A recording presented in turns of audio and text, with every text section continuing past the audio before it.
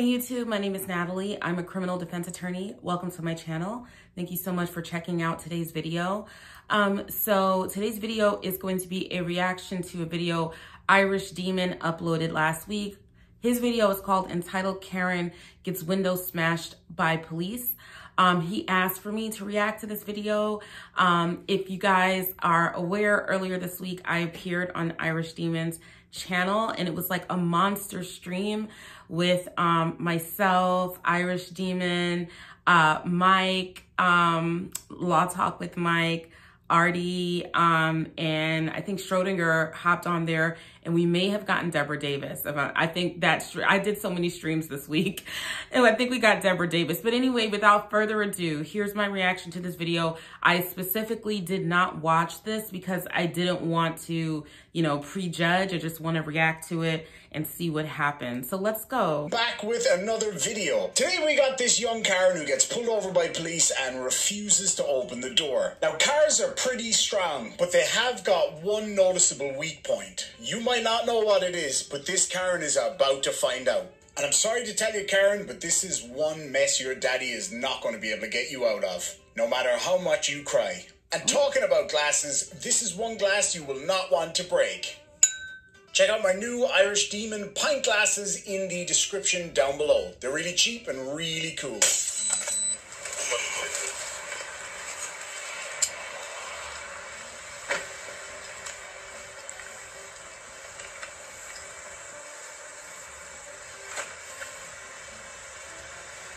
Come on up. Open it. Okay, well, first of all, the officer says, get out of the car. And she's like, no, it's not an option. Officers can ask for people to get out of the car on a traffic stop. That's well-established law at this point in time. And even if you think that the traffic stop itself is not legal, you fight about that in court later. Don't fight about it with the officer on the side of the road. But we haven't seen the reason for the stop, so I'd like to know that. I always like to know the reason for the stop first. Door. Ma'am, I'm not going to ask you again. Okay, well, I'm a police officer.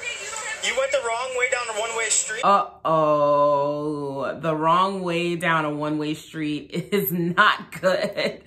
That's definitely reasonable, articulable suspicion for a stop. That's a safety issue, if anything. So he definitely has a lawful traffic stop, and he can remove her from the vehicle. The reason that courts give, the Supreme Court gave for why people can be removed from the vehicle during a traffic stop is for the officer's safety, because they can't see what they're reaching to. They could be reaching for a weapon or something like that. So for the safety of the officer, they can remove the person. You can't do just blanket anything you want for officer safety, but that's one of the things they can do. You don't have a seatbelt on. I'm allowed under federal case law to remove you from the vehicle and have you have a seat in my car. Yeah. No, I just got off work. Ma'am. No, it doesn't matter how many streets she lives down the road, in my opinion. Like, it totally does not matter. What's most important here is that you don't get to negotiate this. You know what I'm saying? Like, I've had cases in which my client was stopped for like a totally BS reason, but you just are not in a position to negotiate with the police officer. And being stopped for going the wrong way down the street is a valid traffic stop. And as the officer said, and as I said, federal case law supports that you have to get out the car if told to do so. Please. Okay, I'm going to break your window and... So this is failure to follow a reasonable and lawful order by a law enforcement officer. And so he can use force now in order to get her out of the vehicle. Drag you out of the car.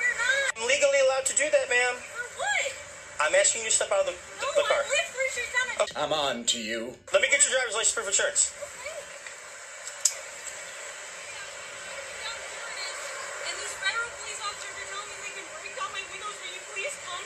Who are you calling? Who are you calling? As a matter of fact, they've already given her too much grace because they told her to get out of the car. She refused. Many other people would have been dragged out of the car by now. I'm not advocating for people to be dragged out of the car. I don't like to see people having physical altercations with police. I prefer to avoid that. But whoever she's calling, it's certainly not in keeping with you're getting your license and registration. Can you open it? Can you? I need your driver's license, proof of insurance, ma'am. I need your license, proof of insurance, ma'am. I'm scared. I need your driver's license, proof of insurance, ma'am. Driver's license, proof of insurance, ma'am.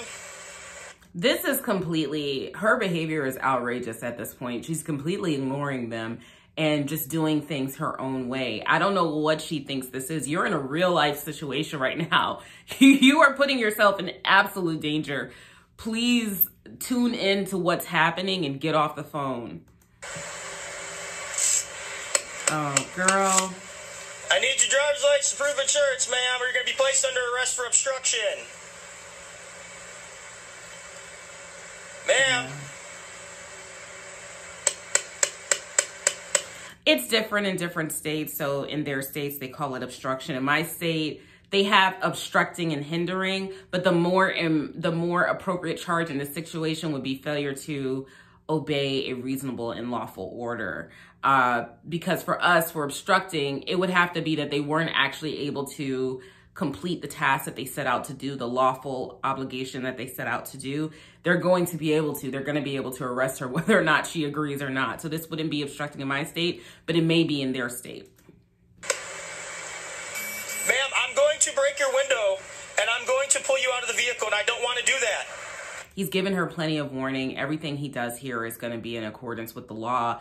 And whatever happens to her, the property damage, whatever it is, will be found to be in accordance with the law because she's had plenty of opportunity to desist from her behavior and comply.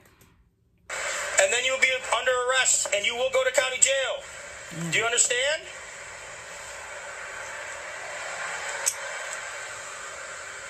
This passive aggressive thing, it's not going to work. Female's refusing to get out of the car. Roll the window down. This is not your traffic stop. I'm telling you right now, I'm going to break your window. You're not in school. You know, you don't get to wait for in the principal's office for daddy to show up. You have to follow the orders of the police officer. You really don't have any choice here. Open the door. Oh my God. Open the door, ma'am. Please, You are under arrest for obstruction of justice. Open the door. Oh. Thank you. You're under arrest, ma'am. You need to step out of the vehicle. What did I do You need to step out of the vehicle immediately, ma'am. You are under arrest. Ma'am, you are under arrest. What did I Step do? out of the vehicle. What did I do? Please don't hurt me. You're under arrest, ma'am. Step out of the vehicle. I just got off of work. You're under arrest, ma'am. Step out of the What did I vehicle. do? You're under arrest, ma'am. Step out of the vehicle. I gave you multiple warnings, and you did not comply with my orders.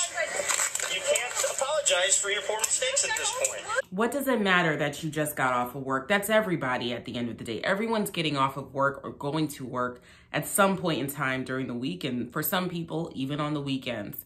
Like, what do you think makes you so special that everyone else has to follow the rules, but you don't? Comply with my orders. You can't apologize for your poor mistakes at this point. I understand it. I live 4 streets down. Okay, so where's your driver's license? Where's your proof of insurance? And why wouldn't you provide it to you? Okay, well, your dad can see you in handcuffs in the backseat of my car. No, I will not. What's your name? It's not even like she was communicating with the officer like, hey, my dad is coming with my license and registration right now. I just don't happen to have it on me. That could happen. Like, in good faith, somebody could forget their license and registration at home. Maybe they switched cars that day or something like that, or they always keep it in their purse and they forgot their purse. That type of stuff happens, but you communicate that to the officer. When they tell you to get out of the car, get out of the car. Failing to do so could lead to this type of behavior. And if they don't want to listen to you, then you get charged with not having your license and registration. And then when you go to court, you present your license and registration and show that you had it at the time.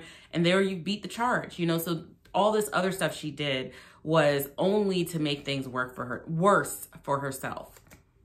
What's your name? Okay, well, that's another charge. It's failure to provide information to a police officer. I'm scared. Okay, so what's your name? Let's calm down. What's your name? What did I do wrong? I just told you committed a traffic infraction. I asked for your driver's license, proof of insurance. You failed to give it to me. So failure to identify is a charge. You can be arrested for it. What did I do failure wrong? is also a charge. You can be arrested for it. Why are you What's your last name? Well, you tell me why I'm detained. Go ahead and put her in the bed. You're not detained. You're under arrest. And he's told you why you're under arrest multiple times. Either you have a comprehension issue or you have such a severe issue with authority that you're not taking in the information. I don't know what it is. I'm asking you. Where's your ID at, man? I don't have one right now. See, this whole time you're driving without a license. That's what it is.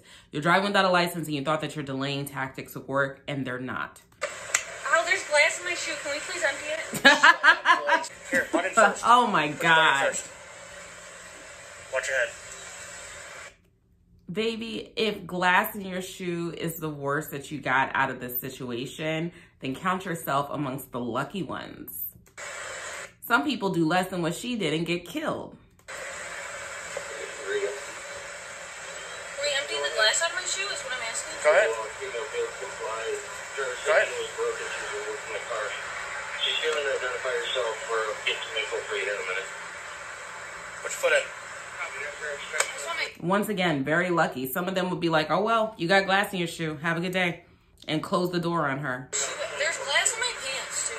In the car. It's digging in my... Can I have my Ma'am, shoe? you're under arrest. Get in the car. And I cut my hand on your window. That's also a charge. So something that Irish Demon pointed out, which I think is pretty obvious, is that she's very tearful and crying when she's on the phone to her dad or whoever it is that she's trying to get to come and intervene and rescue you. Your dad cannot rescue you from the police, honey.